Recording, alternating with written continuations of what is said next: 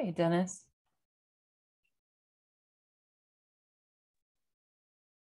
Hi, Haley. Can you hear me okay? Yeah, can you hear me? Yeah, I'm using a new mic, so I had to test it out. Oh, okay. Sound good.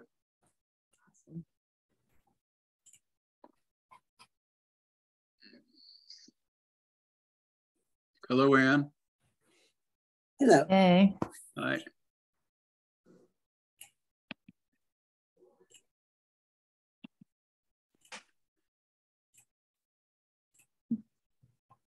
There we go. Christina. Hello. Hi, Jean. Hi, Christina. Hello. Hi, Hi, hi. How are you? good. How you doing? Okay, so far. Hi, Dick. Hi, Dennis.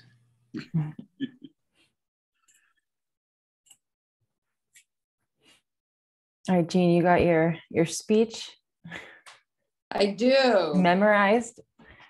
No, Maybe not. I didn't know I was supposed to memorize it. I thought reading Yeah. it should. No, definitely not. Have a speech. Should we wait to see if others are going to join us? I'd give it a few more minutes. Yeah. Okay. But I know Karen will not be able to make it. Mila is questionable. Hi, Chad.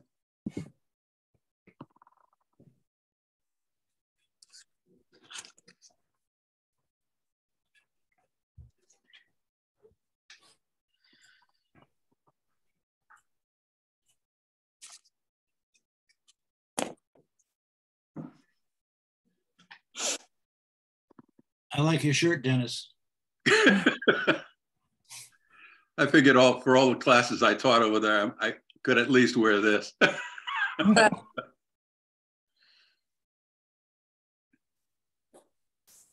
you a sports fan, Dennis? Yeah, to some extent. I enjoyed photographing it a lot. Mm. I did that a lot over the years. And I taught a course in sports photography in the journalism department for a little while. That was fun. Oh, nice. Get all the Nice. jocks in. It must be challenging shooting depending on the sport, how quick the action takes Yeah. place. Yeah. I remember I was preparing for a class once and I decided to shoot, I think it was men's field hockey. Completely blew me away, the speed. It boggled the mind. It took me 2 days to sort of like settle down from that. Very quick. Yeah. Others not so much so.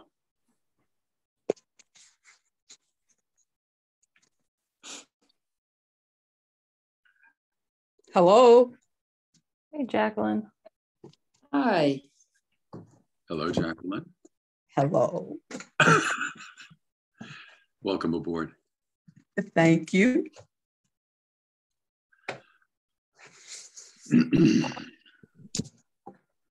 Hi, Jackie. Jacqueline. Hello there, Christina. And Jean and Ann and Dennis and Chad and Haley. Hello. Hello. I'm not sure where Terry is, but maybe we start without her.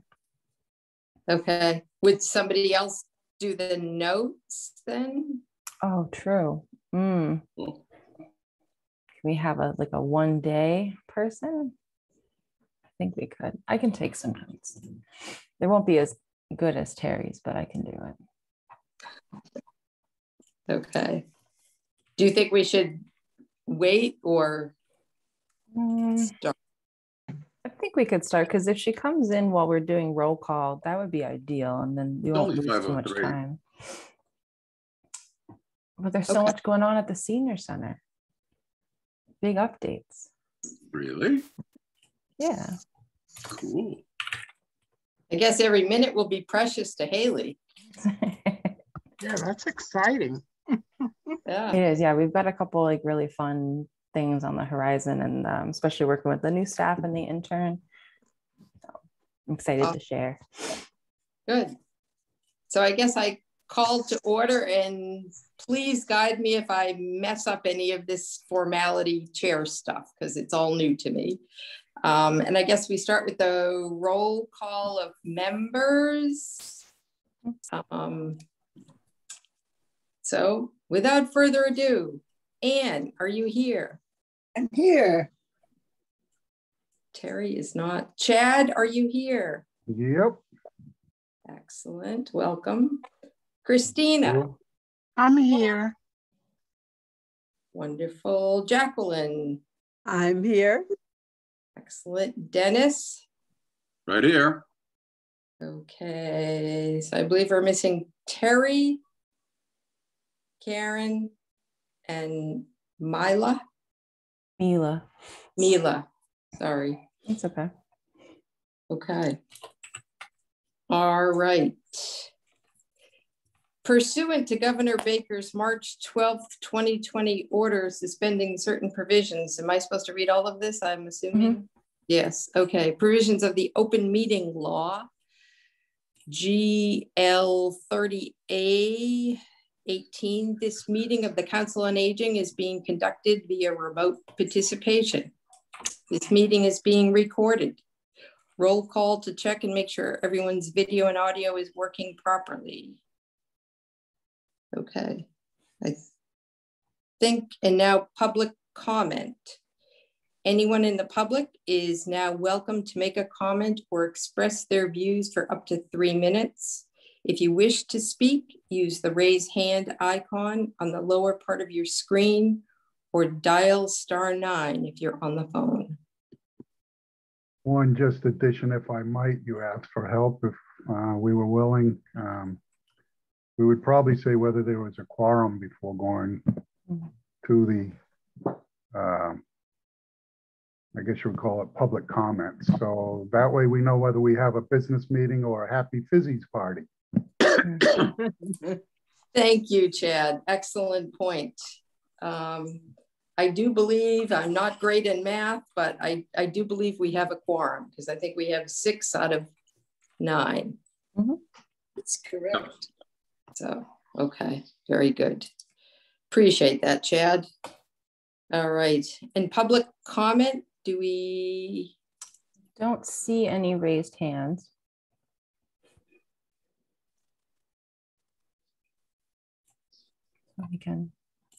We can dig right in if we want. All right. Welcome, everybody. Thank you. I actually used the center for a class last night. I heard about that, and it sounded like you had a good time. I did have a good time. Yeah. And question for you. When we have experience within the center, shall we come visit you? Would you like feedback? I didn't catch the first part, but I did hear you say feedback and yes. When one of us has an experience with the class, would you like feedback from us? Yes, absolutely. And we are going to start doing more like surveys at the end of every class, because that is important. I want to know, what's working and what's not. Do you want to share it now, or you want to wait? Oh no, it was fun, but because the class was late in the day, it was after everyone else had gone home. So the instructor, fortunately, I was there early, and she happened to be at the door, which was locked. But then as other people came in, she didn't know who was there, and they were about to leave. So there's no doorbell. No, there will hopefully in the nearest future be a staff, like maintenance staff there who can facilitate that. There would have to be someone there. That's what you're saying. Yeah. So she had no way of telling whether somebody, other than her standing at the door. Yes, we're going to put some signs up and probably prop open that side door in the large activity room so it'll be more clear. Because we don't want people to get turned away from that. Yeah, it was a fun class. That was really the big problem. She didn't have a way of knowing who was coming and who wasn't. Yeah. Okay. That's good to know. So I pulled some numbers from August and September, just some really quick ones at a glance, so we could see, what's our average daily attendance and what was the overall count of people who came in. So we got over 2,700 check-ins for August. So that's using the My Senior Center software. And I'm sure that the real number is a little higher because not everyone is back into using the computer. That's 118 a day. It was 359 unduplicated people. So I have that, that's pretty good. I think we've held at a pretty steady level. And then in September, it dipped slightly, 2,400, 351 unduplicated people, but that's not a significant, reduction in volume. So it'll be interesting to see what happens in October, because a trend that I'm noticing, and I want to talk about a little bit more later, is that the first month that the newsletter comes out, so in this case, September, we get lots of activity, we get lots of phone calls, but the second month of the newsletter, we don't get as much traction. So I think people are forgetting what's going on and they're not remembering to come for the events that they want to. And if they don't sign up in advance, we have no way to reach out to them for reminders. Meals are pretty steady. We're still doing about 40 for home delivered meals and 40 grab and go meals every day. So that hasn't really changed a whole lot. I will be reaching out to Highland Valley Elder Services because I want to see if it's possible to maybe do a hybrid approach. I'm concerned that if we pivot to a full congregate in-person dining, that we'll lose numbers, because there are a great deal of people who prefer the convenience of just taking the meal and going about their day. They don't want to necessarily have that socialization aspect. So if we could maybe do a few days as a congregate site and other days as a grab and go, I think that would be a really good fit for our site. I don't know if they're going to be amenable to that, but I'm hopeful. And I wanted to give a recap on the programming that we have. So we had a couple really knockout programs. Holy Basalt was one, and that was led by Professor Richard Little from GCC. And he was talking about the Holyoke Mountain Range. That was very well attended. We had, I think it was about 20 people. And we had a lot of folks who were maybe in their 40s, who were college students and had found out about the program from the town website. So we actually got a really nice intergenerational crowd, in addition to him just being a good speaker. And he's actually going to come back on Tuesday, October 25th at 10:30 to talk about how rocks can kill you, because we wanted a kind of a Halloween tie-in. And he'll talk about, falling rocks and some other ways that they can kill you. I think the belly dancing class that we're doing in the evening on Tuesdays, that's picking up steam. People are really liking that. And the idea with doing that in the evening was so if someone is working or if they're a younger senior, that might be something that's appealing to them. We've gotten a little bit more people. I think we had 5 or 6 at the last class. And then we will be hopefully doing some more promotion and recruiting. We're going to see if there are some other ways that we can get the word out about it and get those numbers up even more. And then the last this was a standout program, was the Murder Mystery Dinner Party. So for anyone who didn't know, we had the Murder Mystery Company out of West Springfield come in. They had 2 actors. We decorated the whole large activity room at the Bank Center. And we had a nice little Italian dinner catered by Black Sheep Deli. And we had 30 people there. So we had a packed house. Really nice event. We had people from Belchertown, Northampton, Palmer.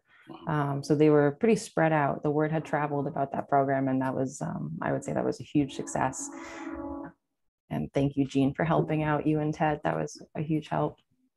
So I think there's definitely a trend of people gravitating towards programs that are more recreational in nature, more, just interesting and not really kind of a, what I would describe as a drier program, right? Some of those informational workshops.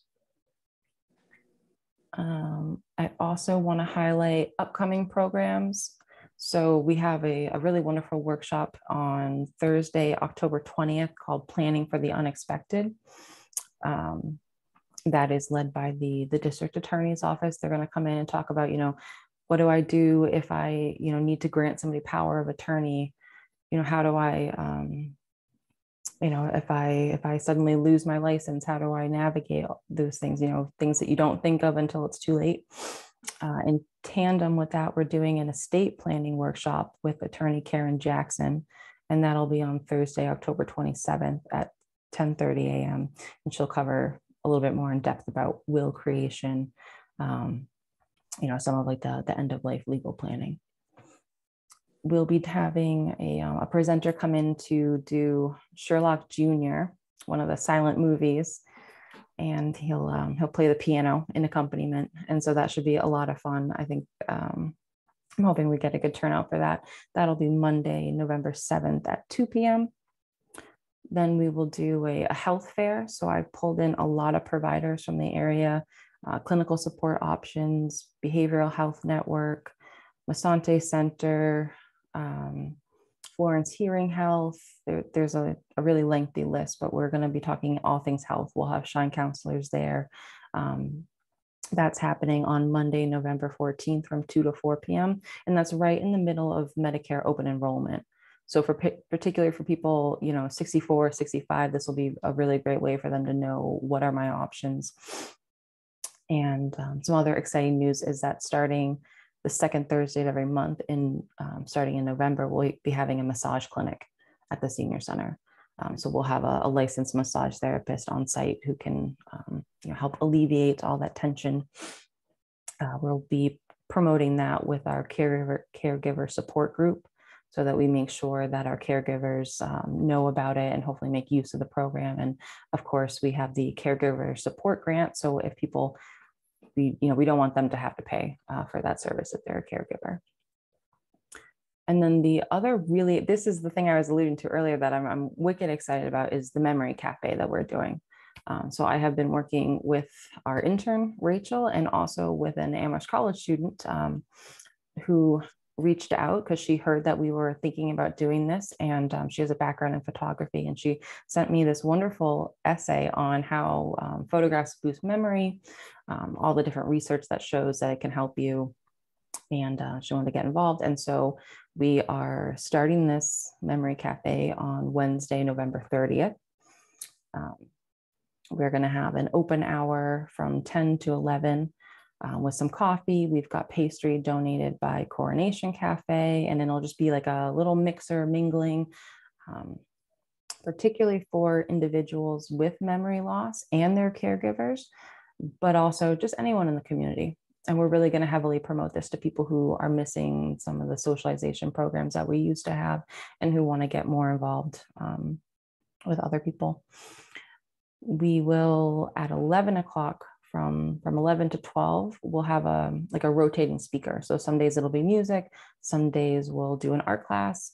On the launch date, 11:30, we have the Amherst College singing Harmony with Heart. So they're a student musical group, so they're going to come in and perform for everyone, and it should be wicked fun. And the tie-in with the photography that I mentioned earlier is that we are working currently with Walmart to try to secure some funding to buy Polaroid style cameras.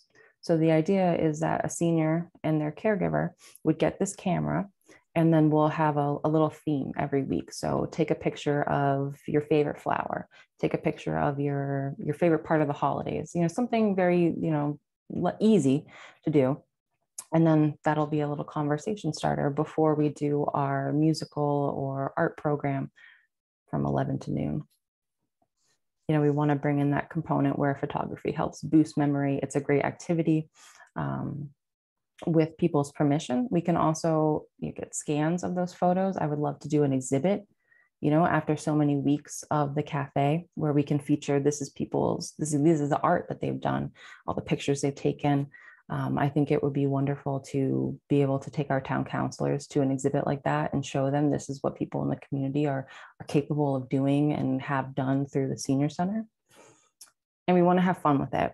We didn't want to call it a memory cafe. We didn't want it to be something where people felt like they had to register or jump through hoops to do. So we're calling it the CR Cafe because that stands for Can't Remember.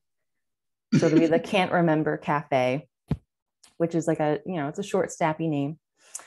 And I think it would be, really nice. I'd love to see some hats that say CR Cafe, walking around Amherst, hopefully. So, the intern has been phenomenal. Rachel has been making phone calls, going out to businesses and seeing who can support us. And so far the reception has been really good. So I just wanted you all to know about that and hope that we could talk about that for a little bit, because I think it'll be a way to fill a need that's not currently being met. And no other senior center is taking it on the way that we are. So it's different. It's not, when Rachel was doing her research on what are the options in the area, a lot of places you have to pre-register, you have to come at a certain time. And we didn't want to be like that. We wanted to be a lot more flexible.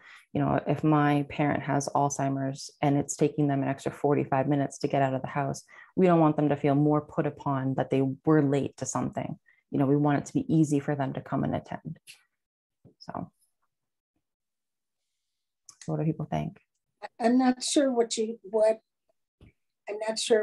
attendees are meant to get out of it. Could you just describe that? The idea is for the person with the memory challenges, when you think about going to like Amherst Coffee, it's stimulation overload, right? We want to make that less of an issue. So this would be something that's a lot more relaxed.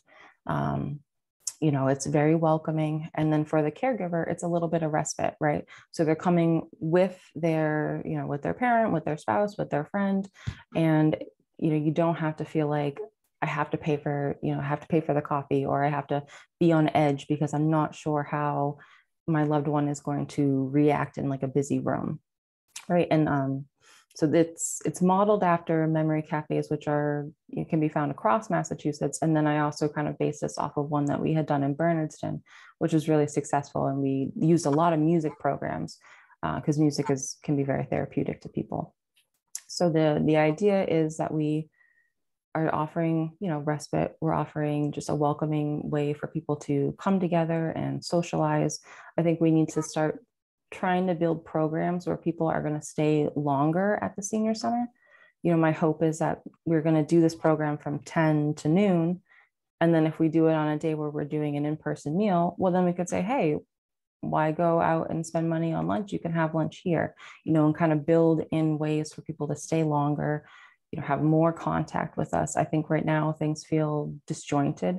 You come to the bank center maybe for an hour and then you leave, and you might not really see the staff. We don't have a way to really connect as much as we would like with folks. And this will hopefully make up for that. Does that answer your question? Sort of. Yeah. I'm trying to imagine it, and yes, sort of. I mean, I understand everything you're saying. Mm-hmm. I'm not sure. So you're really motivating the caregiver to bring the memory impaired person to the program. Yeah. Yes, the caregiver, but it's still open to anyone. I mean, I think that's also something we want to promote.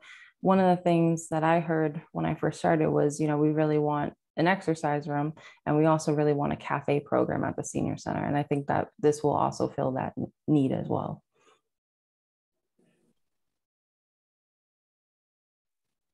I have a question to ask. Mm-hmm. Sure.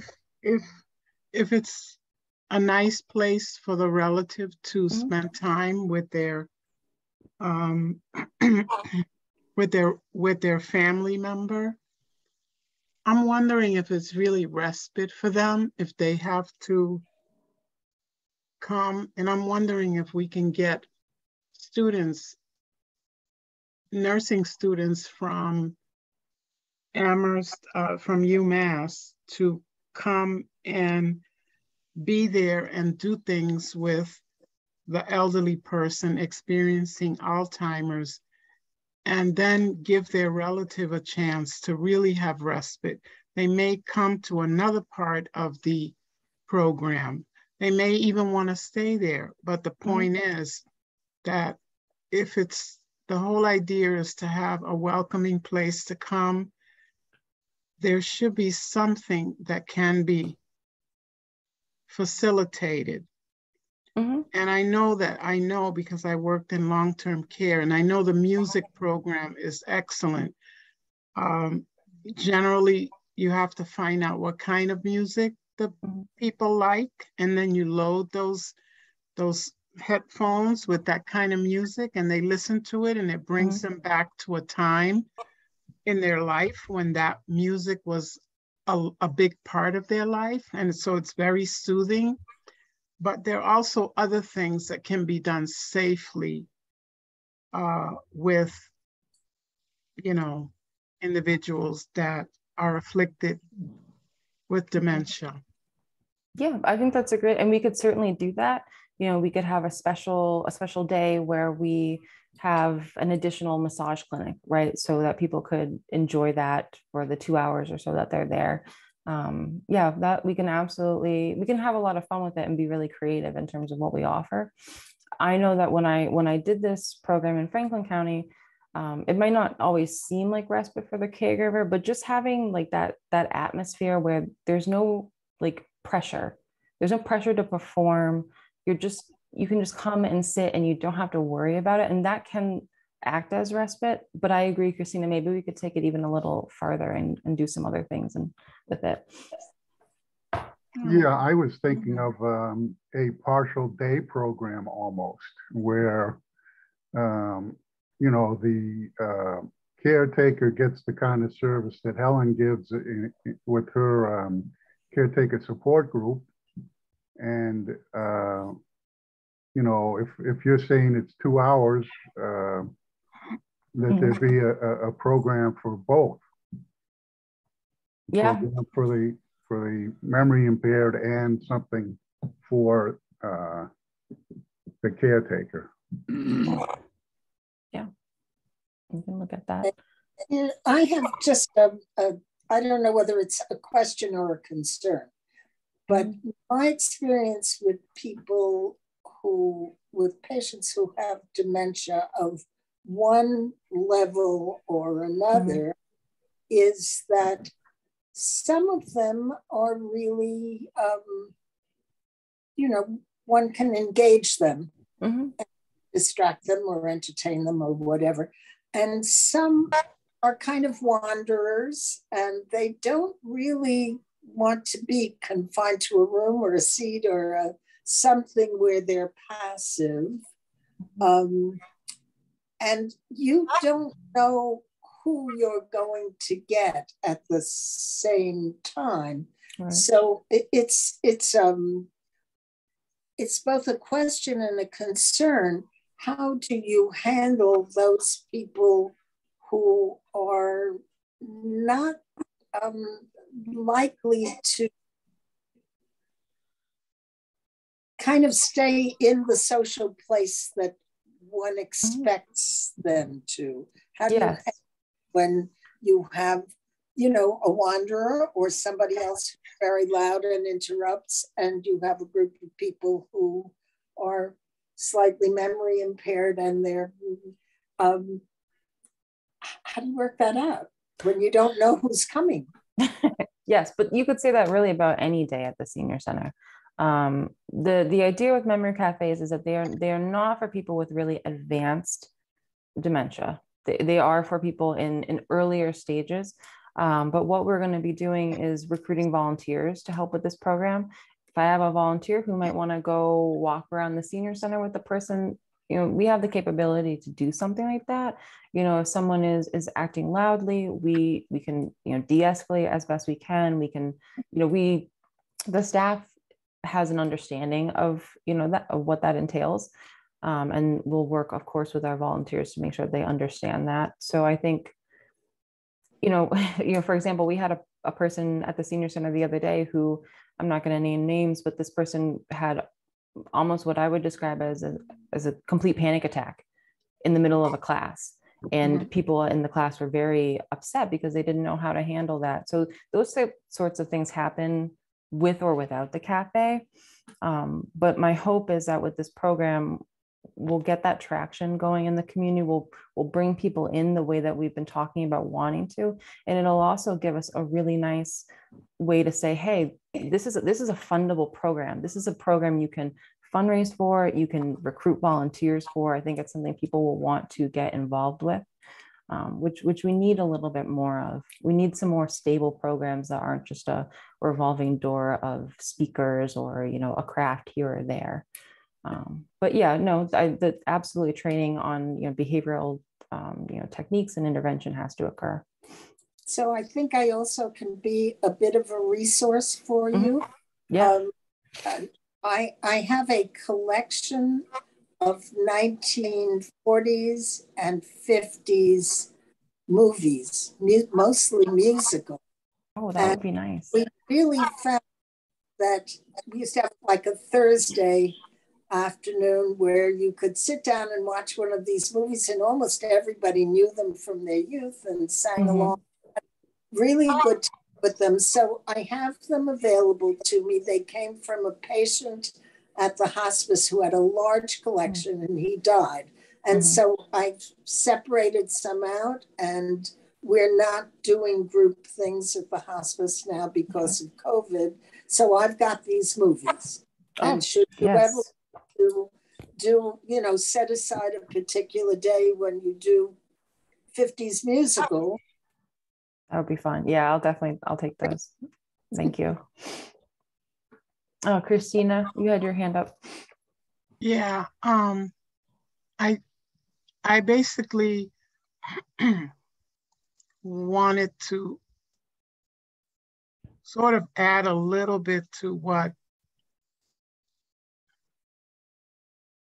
Chad was saying about a day program.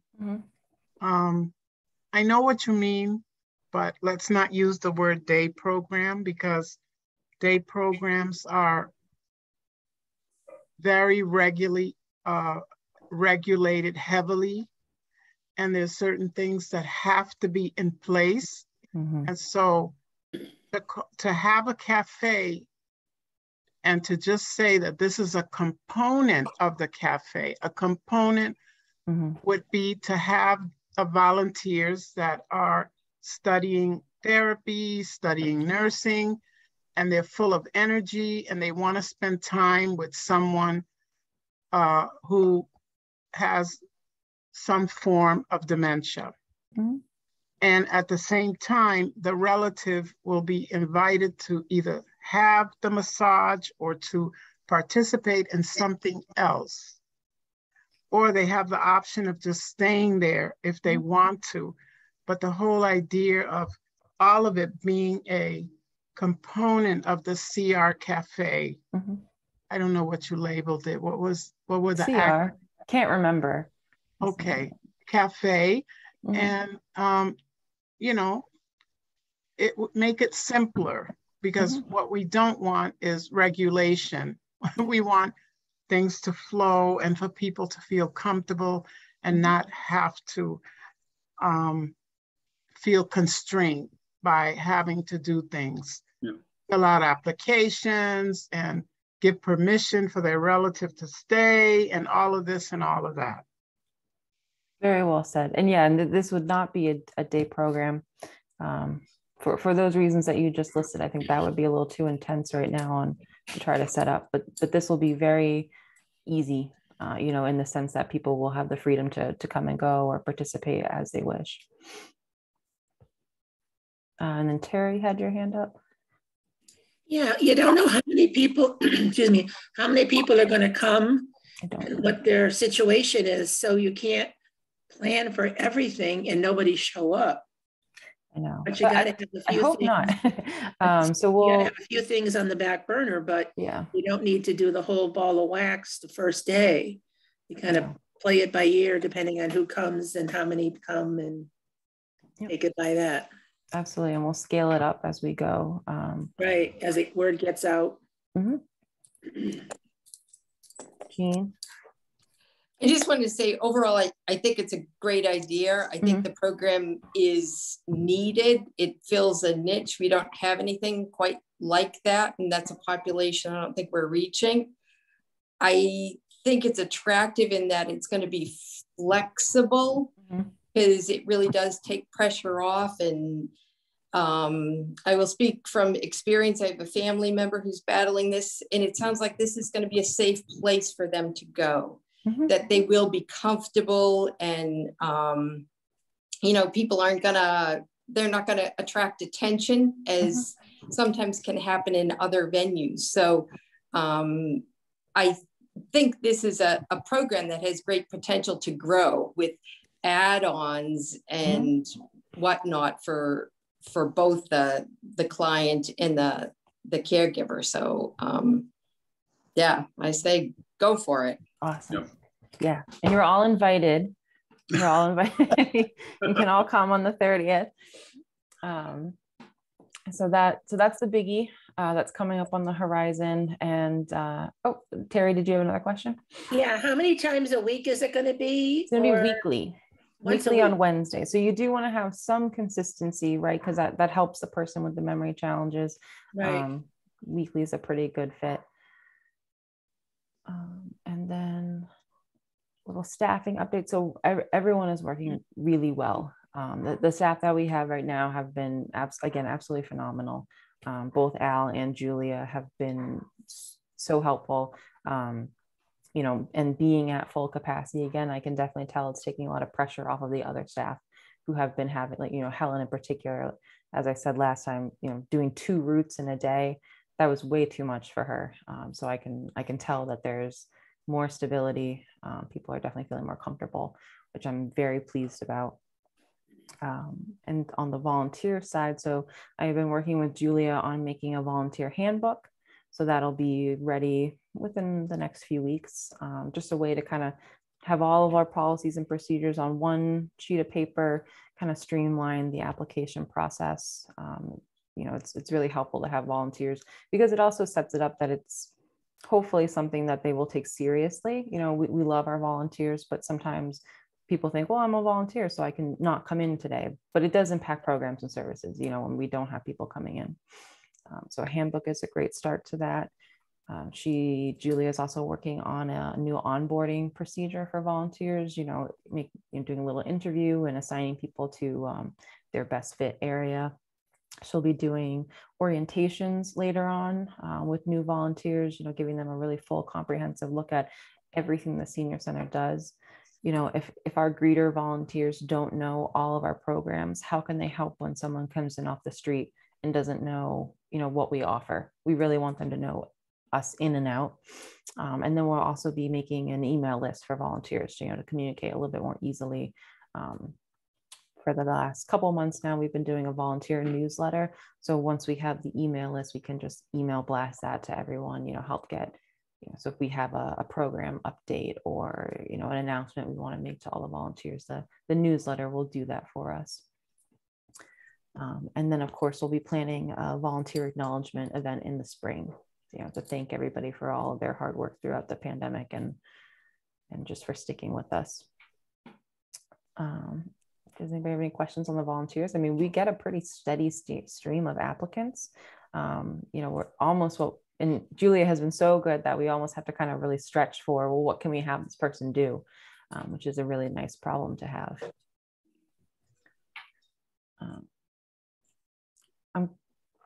I wanted to talk a little bit about program planning. You know, I think that, you know, in talking about, you know, memory cafes and, you know, the different workshops that we have coming up, you know, I think we need to be looking at our age demographics a little bit more, and how do we create programs and sustain programs that are going to attract seniors of all ages, right?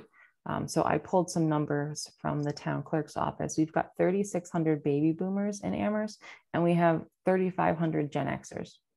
And the reason I mentioned Gen Xers is because they're going to turn 60 years old in 2 years. You know, so a whole demographic of people that we have not currently had much interaction with, we're going to have to adapt programs for their needs. And those needs look very different, you know, from somebody in their 80s or 90s. So I think now is really the time to start thinking about how can we kind of make some of the programs a little bit more contemporary or meet needs that, that we're not currently addressing. You know, for example, if I am just recently turning 60, it's very likely that I grew up working with a computer, I have a smartphone. So those people don't need the basics courses that we have been teaching, right? They're going to need something that's a little bit more nuanced. How do I navigate, social media? Like, how do I send a TikTok to my grandchild?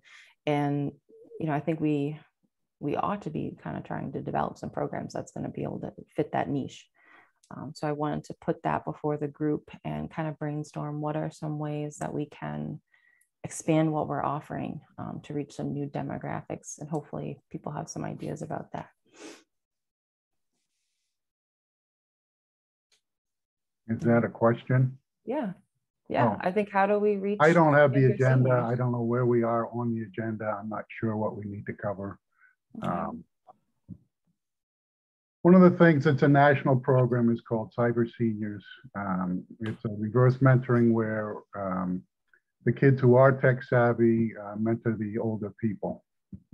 You talk about Gen X, they might fit in to that demographic. It's a national program. It's online. You can find out about it there, Cyber Senior. Okay. And it does the whole, they use the word tech, but to me, tech is anything that isn't man-made. And what they're really meaning is computer, and not only that, but smartphone.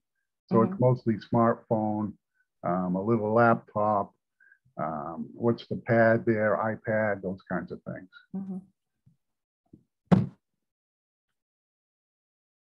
Okay. And then Anne, you had your hand up. Yes.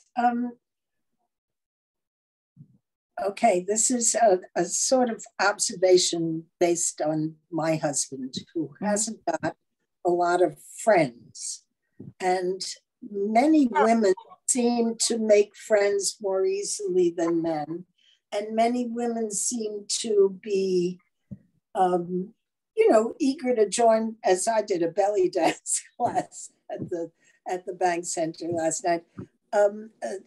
Curious to do a new craft or whatever, the usual things you might offer. And I wondered whether the men in our group would have any suggestions about what kinds of programs would attract men to become not only involved, but to have the opportunity to socialize and make new friends. My husband is constantly talking to me about his friends that have died, and he hasn't got new ones.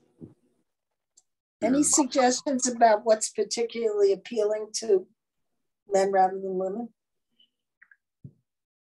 This is not for me, but sports, some of the most famous games are available.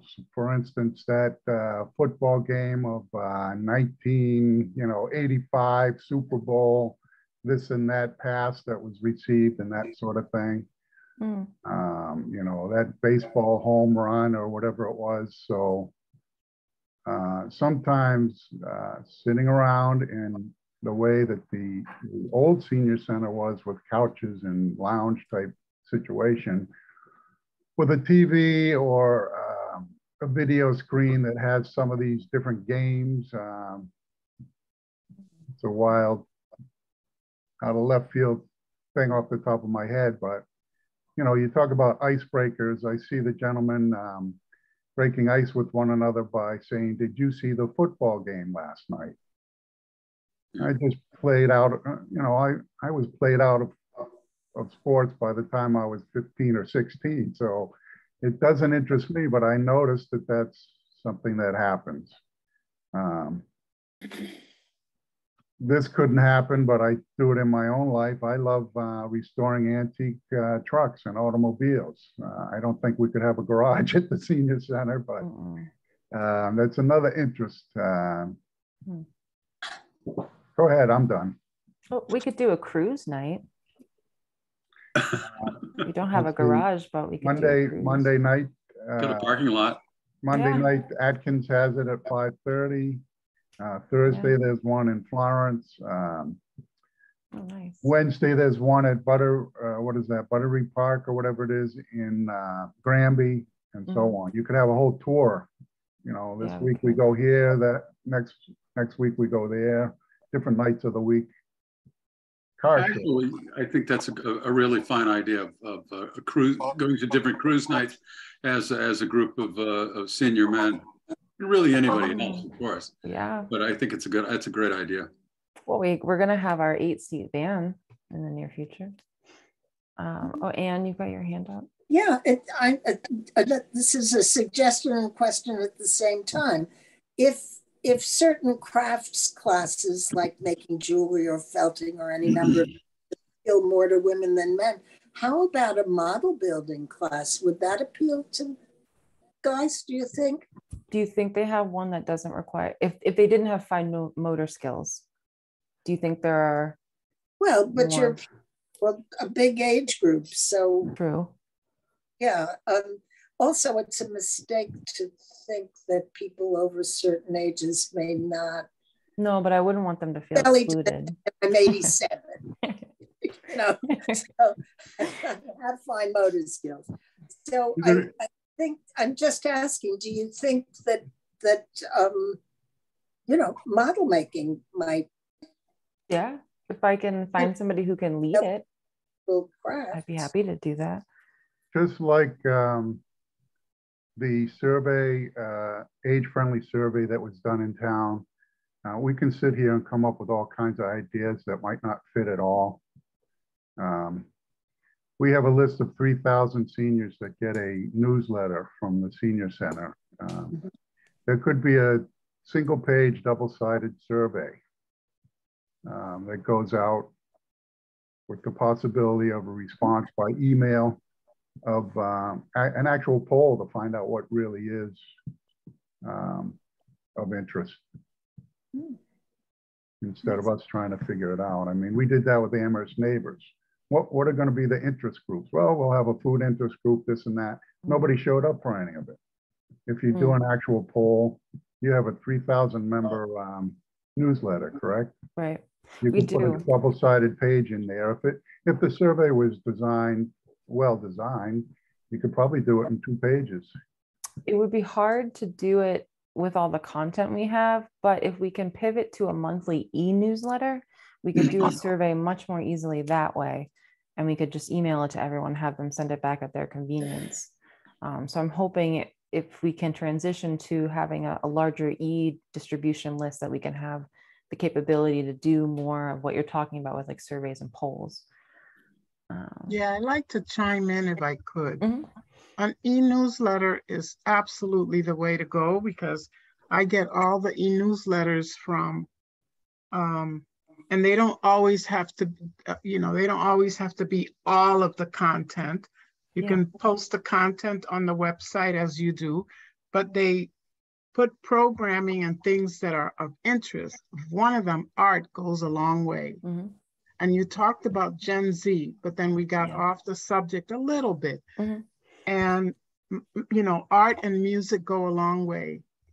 And could there be someone interested in using their talent to build an Etsy shop? We're talking about, as you stated, a generation that is more tech savvy and able to do some of the things that we weren't able to do in other generations. So this, music and art, they have Artists of the Month. It encourages people who are seniors and who draw or paint or anything to showcase their art. And they have that every single month in the, or week, or I don't know the frequency, but I get all of the emails from them. And in terms of us generating, I absolutely agree with you, Chad, that we should always know what the seniors want. But in terms of generating ideas, I don't see any issue with generating ideas, because this is what we could put on the survey. Here are some of the things that we think you may be interested in. However, then you leave them an open-ended, spot where they can actually say what they want. But here are some suggestions. You know, pick any that you think could work. However, also tell us, what do you really want to see, you know? And then be respectful so that you're really capturing the essence of your population's needs. Yeah, I think that's really, really great point. Even suggestion boxes at the senior center, because not everybody's got email or is on the computer or that sort of thing, but a suggestion box in a general place. Yeah, we could do that too. I missed Terry's hand, and then Jean, I'll get to you by. People can also feel free to jump in. And my father couldn't golf anymore. All the golfing buddies went to the Elks and they played pitch. Every day they would go and play pitch. And Northampton Senior Center has a pitch league that they just started back up again because of COVID. And the table is huge and they have so much fun. The girls and guys are mixed. Mm-hmm. But I know a lot of guys like playing cards. Yeah, and we really don't have very many card games. We have cribbage. Jean?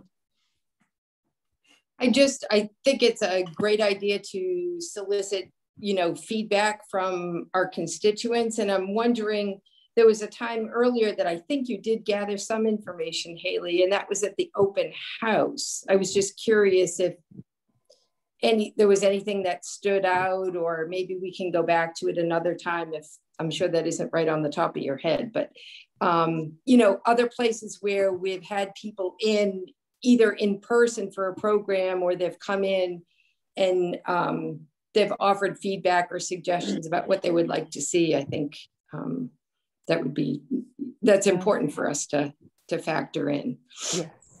From the open house, I do remember there were certain things that are just going to be tough for us to try to do, like a gym. We just are not ready for that right now. Yep. We did get a lot of requests for arts and crafts, which I've been working on, but I have heard that some people would prefer things not to be a one-off, like they would like a frequent class. And that would be tough for us to do. I think, first of all, it'd be very expensive, you know, to do a really prolonged class like that, but then finding the right instructor. But to your point, the surveys, we could start handing some out. We can have paper and we can try to push electronic with the e-newsletter. One of the thoughts that I just had as you were talking was that I know you had, Haley had this idea that we might have chess tables outside, which would be a fun thing, but of course we've got weather, which another subject.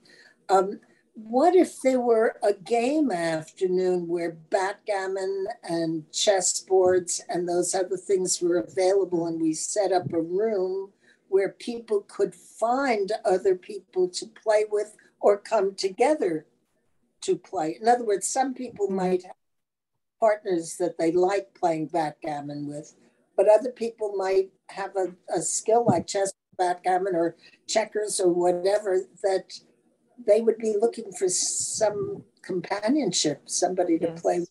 So if you had every Tuesday afternoon from 2 to 4 there's a game room that's open. Yeah, I would love to. Yeah, I've been kind of working on that with Julia to try to get maybe some like college students who could help with that too. I think that would be really nice to do an intergenerational program where people can just drop in and play games, and we could put on coffee and have pastry. So yeah, that's certainly something we can do. Could we look into maybe doing, I'm going to throw this idea out, and I don't do this, but it looks attractive to me, pickleball. The recreation department really likes pickleball, and I've been trying to work with them on how can we get a court or something. Pickleball and shuffleboard. My personal favorite is shuffleboard, and I think we need one in Amherst. Oh, everybody that I know in Florida who's kind of over 60 is playing pickleball, and the shuffleboard courts are totally unused. Oh, see, millennials we're really liking shuffleboard now. It's come full circle. Well, both of those are heavy resource needs. You Yeah. need a lot of resources to Yes. pull those off. Whereas would. bocce needs nothing practically. That's true. And Yeah, bocce's I easy. got that started with Northampton Neighbors.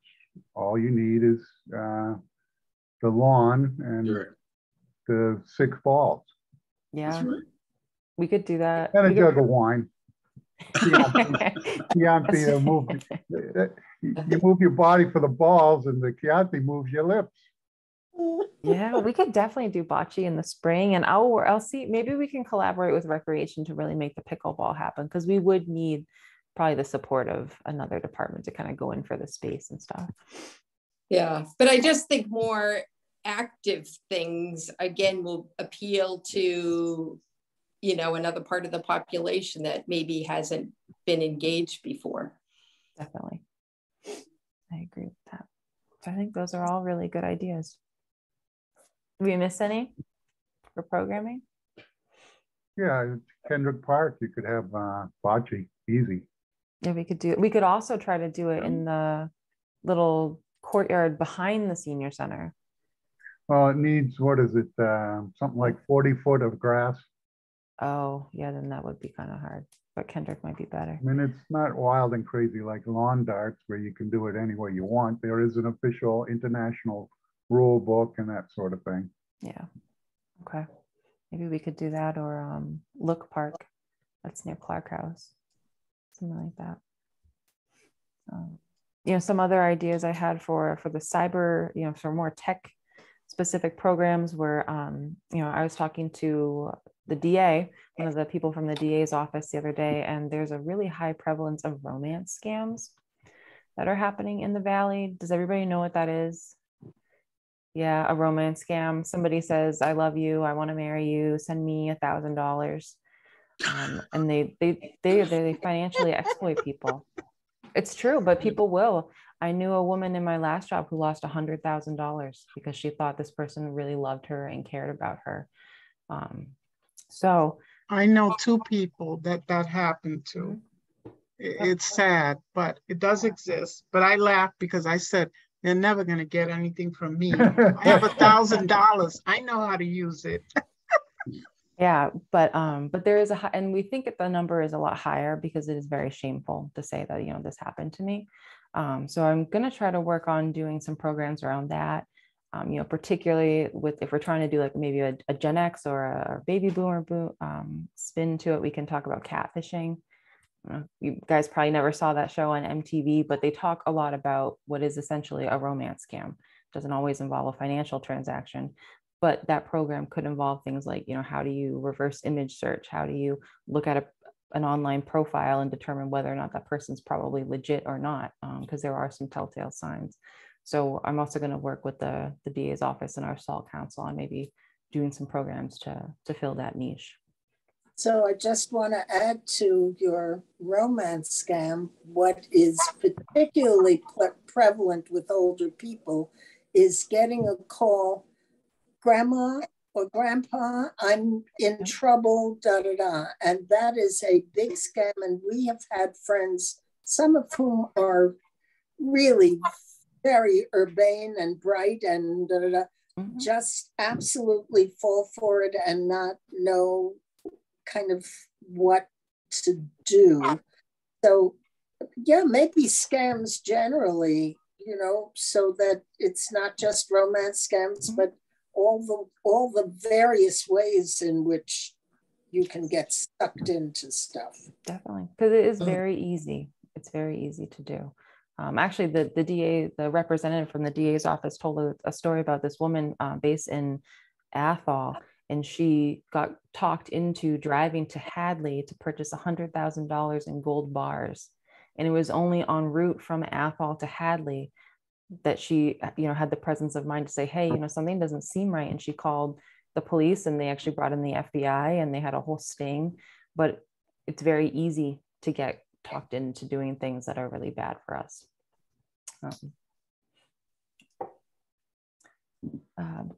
The other thing I wanted to talk about with program planning was making a formal subcommittee we have the structure in place, but I don't actually know if we have people on the program and activity subcommittee, or if we need to nominate people for that.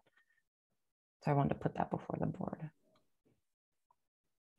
I think it would be a good idea to have one, because it looks like when I read the, I don't know, bylaws or whatever, that is part of this, yes, their subcommittee. So yeah, I think it's a good idea. You know, I would be so much happier to give you the names of people who might be willing to instruct craft classes, for example. Okay. I've got a whole, rather than being on a committee, I'm really very fearful of volunteering more of my time, but I'm really happy to make a list of some of the people who you might approach to do some really interesting craft classes. Okay, yeah, I'll take that list. We can make some phone calls and maybe get some things happening. Is there any other interest from people to meet and do a separate subcommittee on programs? No, don't all jump out. Only if that data came in and showed indications of what the public wanted and needed. Okay. All right, so we can wait on that. So can I just ask a question? Would it just be programming, or could that include like potential trips? I mean, I think we want to look bigger picture, not just arts and crafts. And I love arts and crafts, so don't get me wrong, but and in that regard, I think, you know, my thought is ideas, you know, as people have ideas or suggestions for you, they can pass them along. But if you had a little group that was sort of brainstorming and looking ahead for kind of long-term, you know, things that we want to work towards, or maybe trips, I don't know. I'd like to get those trips going again. Oh, yes. Well, we do have our trip next week. But my interpretation of the programming subcommittee would be something more like that, where it's a bit more long-term. You know, I can make a phone call and schedule a program. I want to know in 5 years, what do we want our programming to look like, and who are we going to be serving with those programs? Yeah. And I think that's more of what the subcommittee would be working on. If we decided we wanted to be a pop-up board, that we would not do any planning, we would not have any strategic plan or forward-thinking kinds of activities. You don't remember that conversation? I don't remember that conversation. And that, you know, I mean, from an organizational standpoint, you want to have some, it doesn't have to be as formal as our strategic mission, but we should have a sense of where do we want to be in the next 5 years, the next year. I mean, otherwise, I don't see how we can really stay ahead and stay, you know, gain that traction that we've lost during COVID. Yeah, me either. I mean, that's what a board does. It has a business meeting where it conducts business. And part of the business is a plan of work. What do we want to accomplish and how do we get there? Right. But that meeting, that went through 2 meetings and it was pretty well shot down. July, June, and what was it? Before our break, August break. I do remember that, but it was for a big strategic plan. What's the difference? And we felt like this is programming. This is a group of people that are going to talk about what are we going to do for programs. It's not like a complete strategic plan for the entire senior center agenda. So we wouldn't talk about building a new building. We wouldn't talk about policies at the senior center. We wouldn't talk about our fiduciary responsibility or any of those other things. It would just be. This is people who want to do programs. My understanding of it are a subcommittee of people that are going to zero in on one particular area that needs to be fulfilled on a committee. And I've been on many committees that do that. And so you're not going to talk about every single thing building a new building and doing this and doing that, because you're focusing on one particular aspect of improving the lives of the seniors, which includes programming. Okay. Programming that will fulfill their needs and their wants, as opposed to having to talk about, what are we going to do? Are we going to build this building? Are we going to expand? Are we going to buy a bus? I mean, I don't think that that's what it's about. And I think that when you mention a strategic plan, honestly, that's what I thought you meant, is you want to talk about the future in a bigger way than we are capable of doing and paying a consultant to help us. I heard, go ahead. I think we're talking about two different committees, and yeah. I think we need both. So there shouldn't be, I think, a debate about one or the other. We need both, and they have two different funds. Well, I volunteered for a program thing if we had some data. Otherwise, we're going to generate programs and put energy into them that don't get attended. Okay. They're not what the people want or need. Mm-hmm.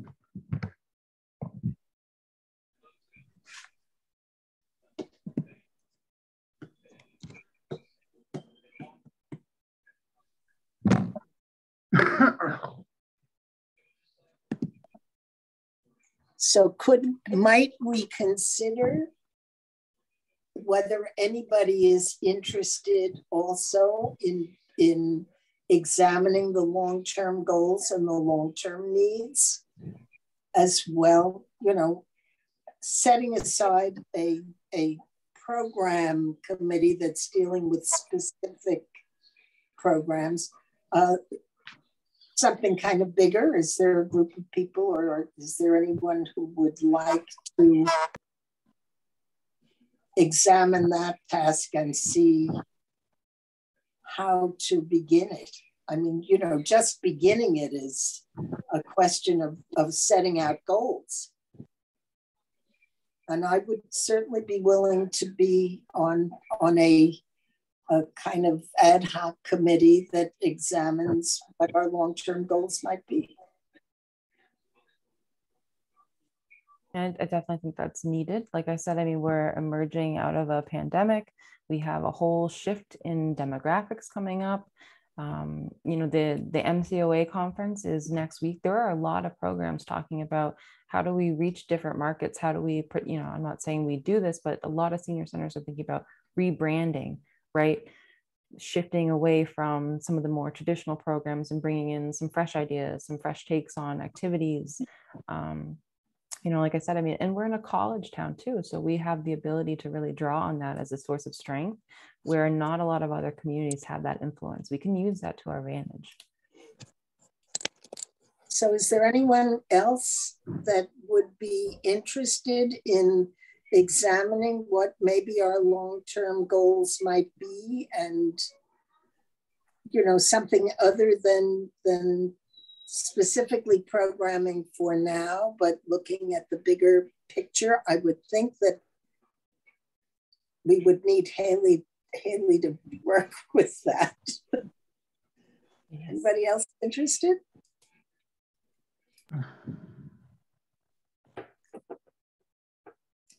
I have to say, it sounds like a huge task to take on, and I am wrestling with, is that ours to do, or not to dump it on you, Haley, but is that your job as the director? And maybe there's particular things you can parse out, but you know, to write a strategic plan for the senior center is more than I signed on for. I'm not sure that I meant a strategic plan for the senior center. We are a council on aging. The senior center is a really big part of that, but it is not the only part of a council on aging, which is why on the agenda I have something else that doesn't have to do with the senior center. So I'm suggesting that maybe as a council on aging, we ought to at least begin to talk about and examine, you know, what the town of Amherst needs to be supportive of its growing older community. Yeah,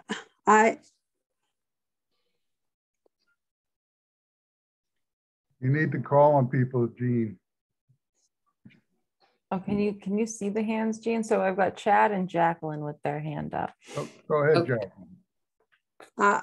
I was feeling pretty much, I missed the person who spoke 2 persons ago, but it was starting to feel to me like we were taking on the positions of employees of Amherst, and I like contributing, but it was starting to feel like we were taking on the job of the center and not the position of the council.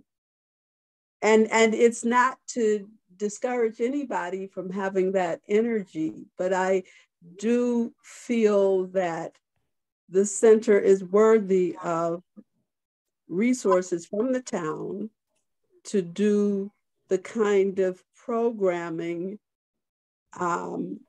that is being put forth.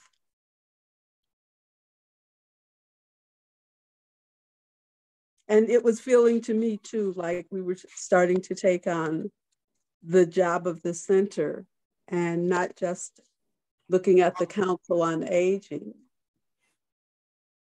I see what you mean. Yeah, I mean, I think it would be helpful to have a subcommittee for programs, you know, that doesn't, you know, I think when we talk about programs, you can plan things out long term, but it doesn't have to be a strategic plan. You know, that is an area where I would definitely like the feedback and the advice of the council. I think it would be helpful to start trying to formulate some long-term plans, and maybe that's something where, you know, I'm presenting these ideas, and this is what I think for the senior center. What does my council advise me on the proposal that I've laid out? And certainly Ann and Chad, if you have feedback on that, if you know, we can meet together and we can talk about, you know, what does that look like? You know, there is that divide between senior center and council, but you know, but the advice is really important, and I do appreciate all of that from each of you. But I don't want you to feel like you have to be paid. Chad? Go ahead, Jean. Are you calling on me, Jean? Yes. Okay. I think Jacqueline's talking about the difference between a working board and a policy board. We are a policy board. But the reason I rose my hand was for Ann to say, are you familiar with the age-friendly survey? The area agent, not the, Yes. what is the AAA? It's American Aging, whatever that is. AARP. AARP, I'm sorry. Not AAA. That's Keep your car going. anyway. The ARP has started a national survey. It's about 1.5 years, 2 years old now, and Amherst participated in that. And one of the more powerful boards in town, the Affordable Housing, was able to get a bunch of questions in there on affordable housing. Haley also was able to get a few questions in there. And that, to me, forms our strategic plan. What are the needs of the Amherst elders? What are their interests? What are their preferences? You know, what do they like? What do they dislike? That sort of thing. That's our task as the Council on Aging, is to meet that. And part of that is through the Senior Center. So, you know, I'm all about that. That's a great interest to me. My background is in organization and community development. So, you know, I mean, I'd rather have that kind of orientation than what I call a pop-up board, where today we come up with ideas and, you know, just some brainstorming is a better instead of pop-up, I should call it brainstorming, because that's more what it is. So, you know, it's a different orientation, but that's there. Jacqueline, you still have your hand up. Did you have something more to add? No, it's okay. that I'll have to figure out how to form my hand. No worries. Anne? Yeah, I don't think that we need to think of one or the other. From my point of view, we can do both. We can be a supportive group and have, you know, a committee or something that gives you, that helps you find resources. And we can also be the kind of policy looking into and making board, if not policy making, certainly a board that sets some goals for the seniors in Amherst.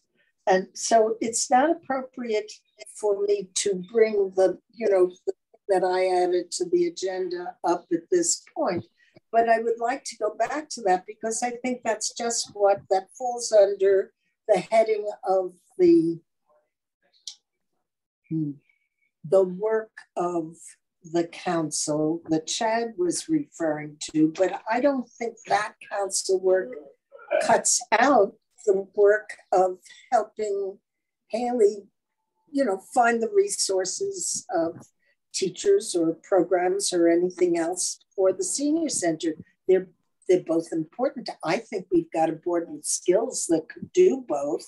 So Chad, I would love to work with you on the bigger goals.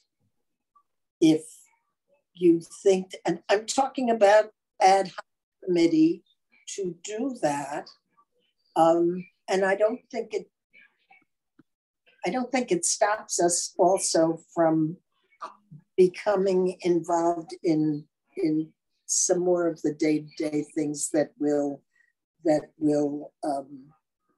help Haley accomplish what she's here to accomplish. I think they're done simultaneously. I can see them as interwoven. You achieve one through achieving the other. They definitely work in tandem.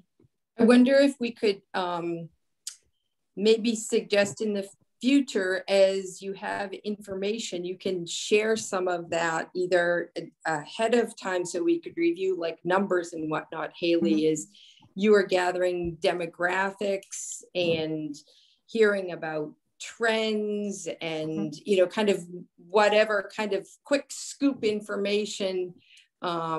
I think it would just be valuable for all of us to be aware of that. And then for those that want to dig deeper and start doing more planning. But I think for our education, if you will, as a council, I think that would be really valuable. I know I would really appreciate knowing that, because you know, you don't know what you don't know. And if we're trying to really meet people's needs, we need to have good information to work with.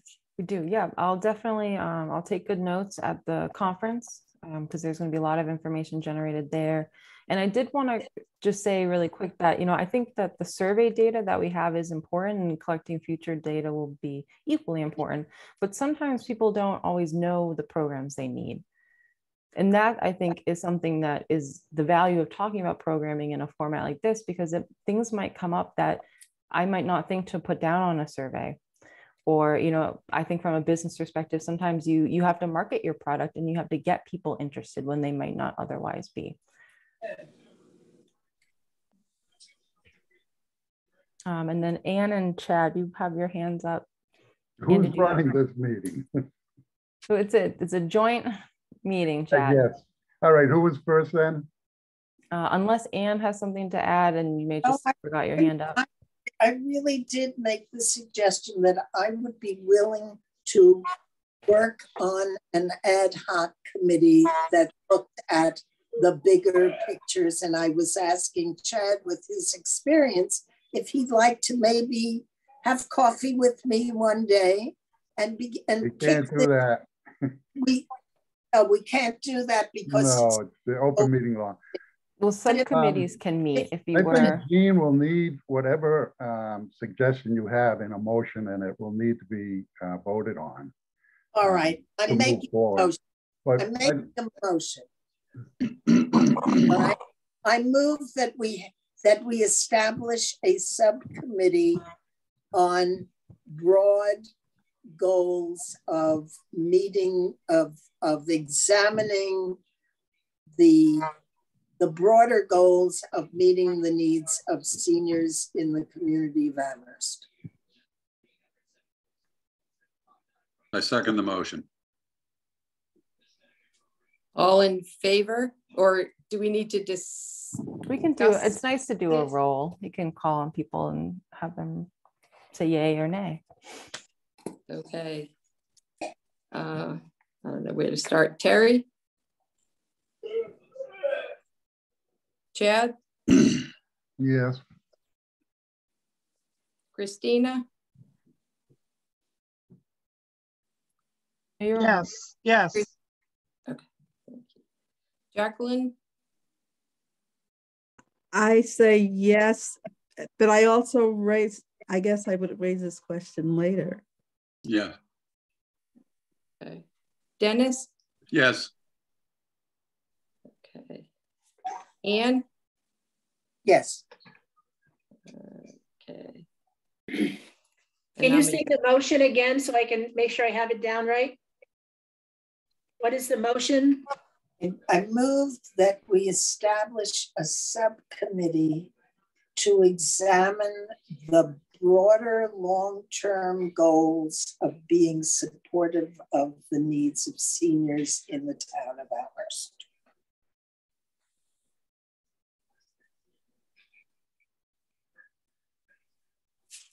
Okay, thank you. And for the record, I'm a yes, so I do believe we are unanimous. Yep. Okay. Excellent. Christina's had her hand up for a while, and it's 10 minutes to 6:30, so 6:20. Just FYI. I'll be succinct. Nice. We have to look at the purpose of the Council on Aging. When they first started, there was a purpose. It was advocacy. They were really big issues. And at the time, seniors did not have a voice. But since then, things have evolved. And we have senior centers. We have all kinds of other services for seniors. And there are actually towns where I spoke to a friend, a town that doesn't have a senior center. In that case, the Council on Aging becomes the only thing that the seniors have to plan for them.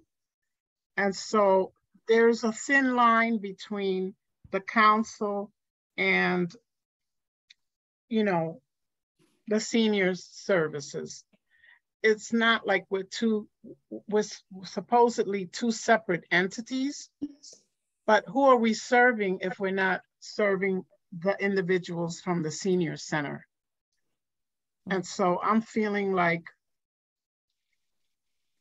we would not be an effective council if we weren't working with the people in this community, not just the senior center, but all of the other groups that are serving seniors, that we can extend ourselves to those groups as well, because that is really the purpose. It started as advocacy.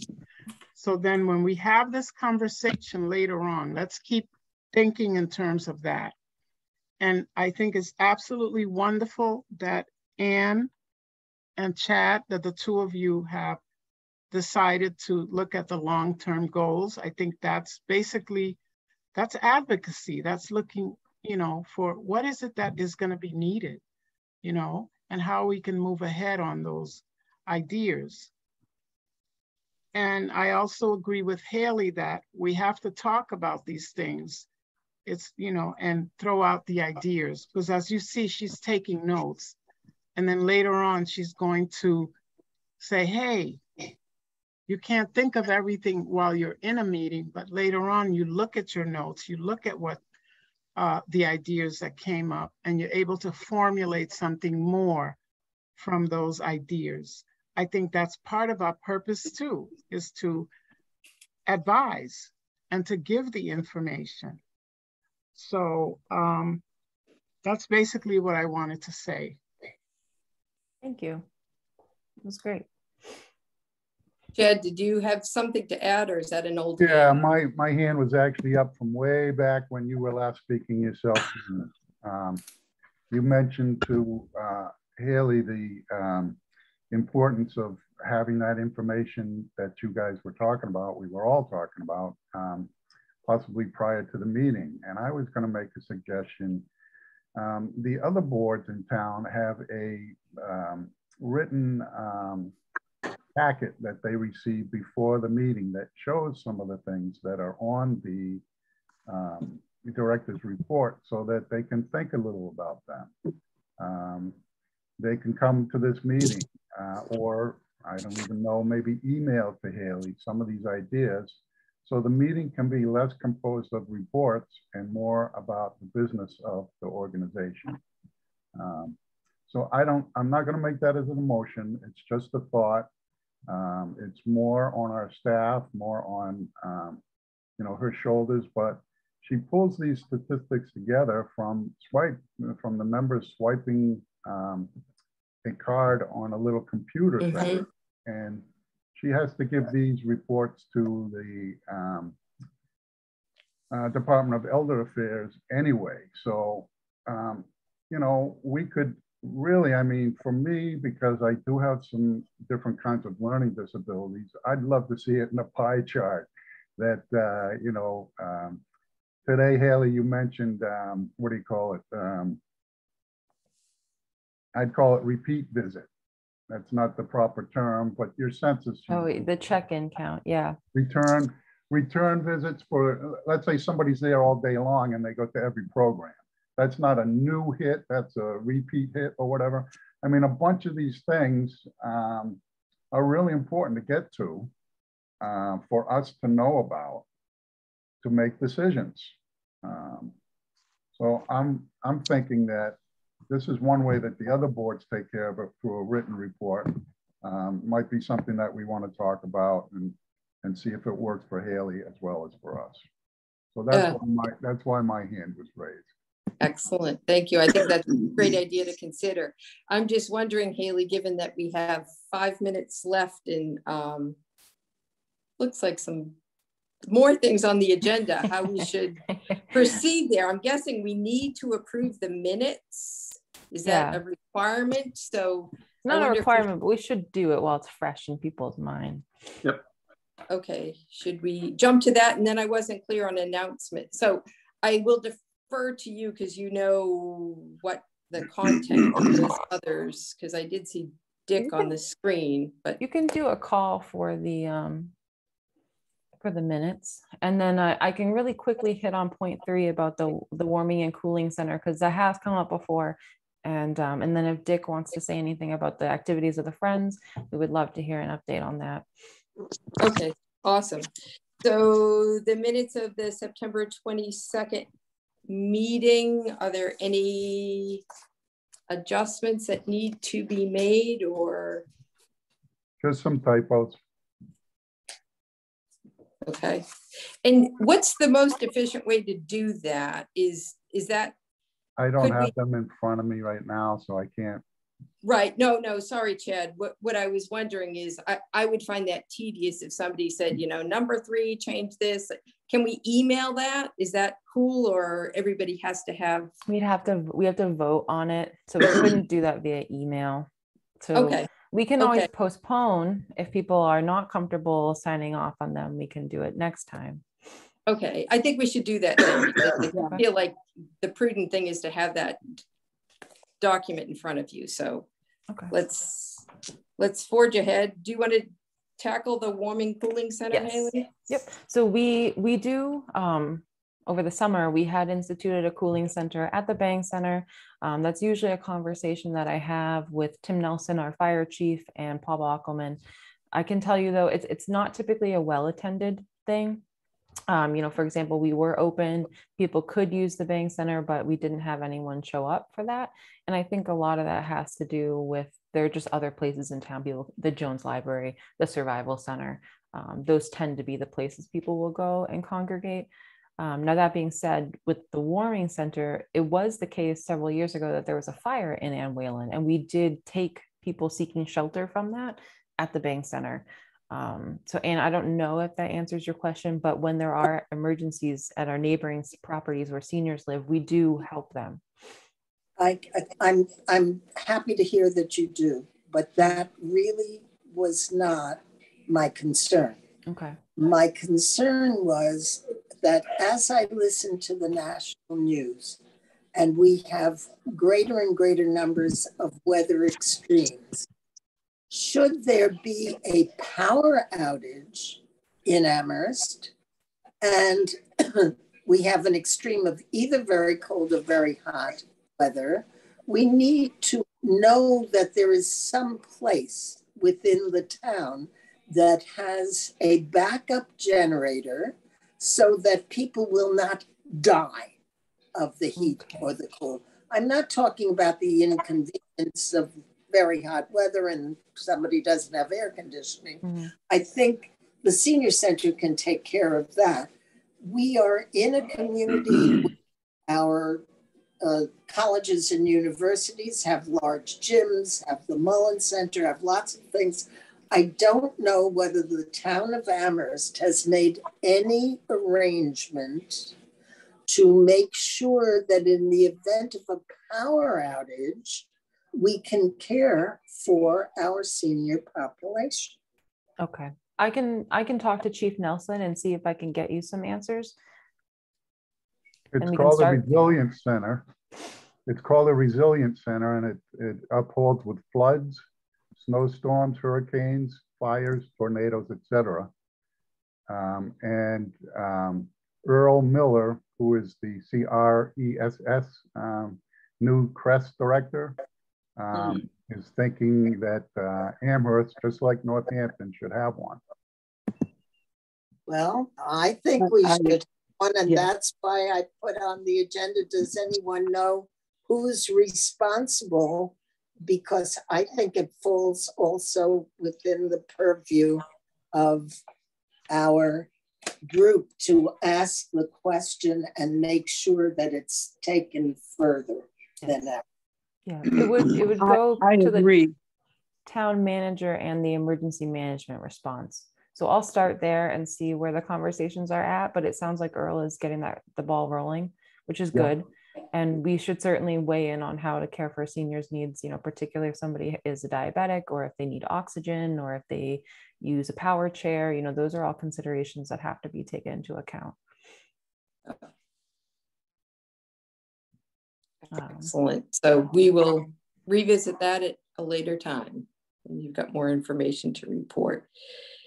Do you want to move to announcements, Haley? Yes, unfortunately, Linda Terry could not be here tonight. We're hoping that another representative from Amherst Neighbors can join us in the future because we know we want to collaborate with them. But Dick, do you have any updates on the Friends that you would like to share? Well, just that like you folks and everyone else on the face of the earth, we're trying to recover from COVID and get back in gear. And we discover that things that were appropriate before are not part of the new normal. So we're assessing what we can do to financially support the Friends. And it's an ongoing task and it's a challenging task. And personally, I'm glad to see the council becoming more proactive. And we're trying to do the same thing. Great, thank you. You're feeding back, Jacqueline. Yeah, somebody's cell phone. What's happening? Yeah, are you getting a call maybe and you're on vibrate? Yeah. Yes. Okay. All right. Topics not reasonably anticipated 48 hours in advance. I don't think we have any. Okay. Splendid. Our next meeting is Thursday, November 10th at 5. I just wanted to point out the next day is Veterans Day. The 10th?